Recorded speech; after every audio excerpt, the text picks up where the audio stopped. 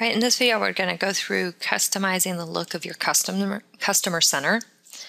And similar to your icon bar and other things, this is a personal preference setting. Okay, so it's for your login. So we're going to go into the customer center here. First thing that you see, you have on the left side, all your customers. You have your active customer view. You can change it to all customers or filter by customers. Filter by customers with all common fields. So everyone who has a customer name, job name, city, state. Okay, so you can filter by that. You can also find here, right? But we're going to talk about customizing. So first thing, if people are coming from older versions of QuickBooks, they're not used to seeing this view here. So you have here a bar that you can extend or push back. On this side, under your customer names, you can take this and extend the bars, widen them, shorten them as you want to. You can right-click and customize the columns that are shown here. So right now we have the attachments. We don't use attachments. We want to take that away. Okay, and it resets it, and now I can see these a lot better here. You also have a bar here that you can drag and drop. So if you want the notes to show more, you don't care as much about the history, you can drag that bar down. And again, same, any of these are sortable. You see the little blue, I can sort by this. I can also right click and customize the columns and add some additional columns here. So there's a few columns you can add in this view.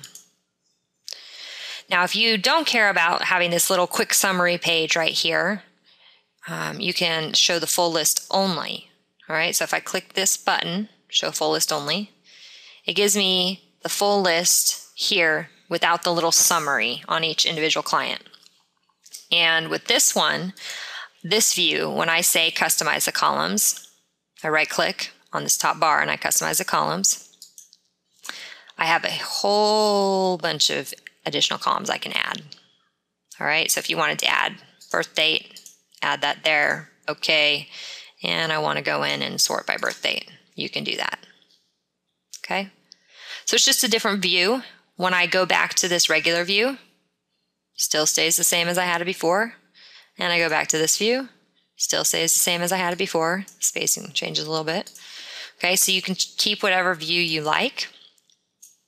Same goes for down here. So if you want to show all transactions, or you want to show just the invoices and just the open invoices, let's say this fiscal year, that's something people always come to me and they say, well, wait, I'm showing the open invoices.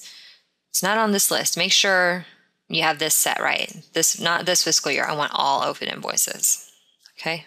So if I save that, if I change this preference, I keep it like that. I exit out, come back into the customer center. It's going to keep that preference I had last time. Even here on these columns, stretching it out there, keeps those preferences the way that I had them. Okay. So that's how to customize the look of the customers and jobs tabs. You can also go into your transactions tabs, and again, right click, you can customize columns. There's not as many columns available here, but you can have a whole bunch. So let's click on invoices and customize columns. You can add, let's say, the memo, add that information in here and sort by that. Okay. You can also filter by invoices, this quarter's invoices, all open invoices, overdue invoices, all open sales orders. So it lets you quickly look at transaction data as well as data on an individual customer level in here. And you can customize it to look the way that you want it to look.